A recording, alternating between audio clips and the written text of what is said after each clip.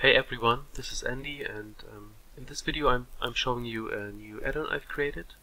It's called Asset Sketcher, and it's very handy for creating great or larger scenes with lots of foliage or objects and trees, grass, whatever. So if you are a level designer or a game creation designer, so you can use this add-on, or if you create landscapes where you have lots of objects, little rocks, stones, grass, what else? This is pretty handy, I think. So what can you do here? You have an asset library, you can put objects in it, and they will be listed here. You have some settings for your objects. You have a canvas list where you can put your canvas objects on which you can paint on, and you have an enable sketching button. So let's see quickly what it can do in action.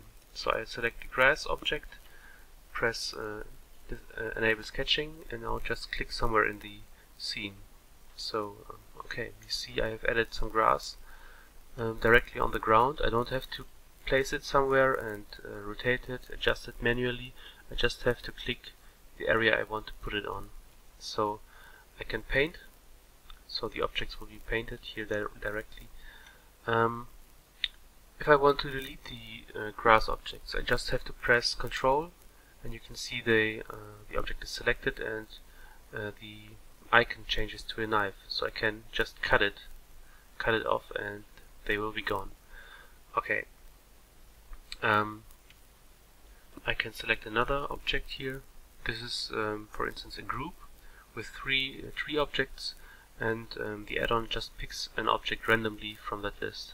So you can see this are different trees here. Just delete them with Control. If the asset list is very long and you don't want to scroll here, you just can pick objects directly from your scene. So just press Alt, and you can see the asset there is selected. So now select the tree or the rocks, the stones, sorry. Okay. What are the settings here? First of all, asset distance is I think pretty simple. Just which distance the assets are placed. So if I increase this value here to 5, they will be further apart. So delete the objects. Z offset. If the origin is not at the ground of your objects, you can adjust the placement here with the Z offset. So if I increase this value to let's say 2, the object will be placed within Z offset, the local Z offset. So surface orientation. This is pretty handy if you have here want to place your objects on this hang here, or don't know how to call it. Just select the grass object, delete the random rotation for now. Now you can see that it's perfectly aligned to the ground normal of the object. So you can slide this value down to 0, and the grass will face upwards. So, and you can transition between 0 and 1. So also handy for the trees. Oops. So if I have a tree and I let's decrease this value to 0, and now it's facing directly as the normal shows, but trees more or less grow upwards. So decrease the value, and you can see it will be facing more in the upwards direction. I can add random rotation values for the Z axis or the X and Y axis. I can add random scale values, let's say 0.4, so the trees will be have a different size. So I have another value, sketch and stroke direction. So what can this value do? Let's see it on a simple demo here. I have a fence object. That's yeah, pretty simple. I will change some settings very quickly. So this is one fence object, and yeah, now let's just create a fence.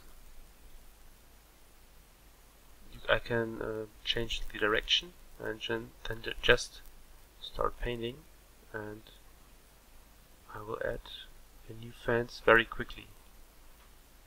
So pretty simple, but very effective and very quick. For this scene I have needed a very short amount of time, so deleting objects, only asset objects that are added via the asset sketcher can be deleted, so I cannot delete any other objects. So just press Control and click, and I will delete those objects. What else? Yes, so here in the canvas list I have ground objects. These ground objects, if I delete them here, I cannot paint on them anymore, so I can only paint on objects that are in that list here. So by selecting the object and just say add object as canvas, I will add them to the list here and I can paint on them. I can add three different types here of assets. I can add a group with different objects in it, and one object will be picked randomly. I can put an object in here, and I also can put in group instances. So this is a group instance, and which can be added via the Add Object to List button, and you see that it shows a different icon here. So yes, so this is a tree. Okay, I think that's it for this add-on. So if you like it, I will release it very soon, and the link to the add-on will be in the description. So I hope you enjoy it, and bye bye.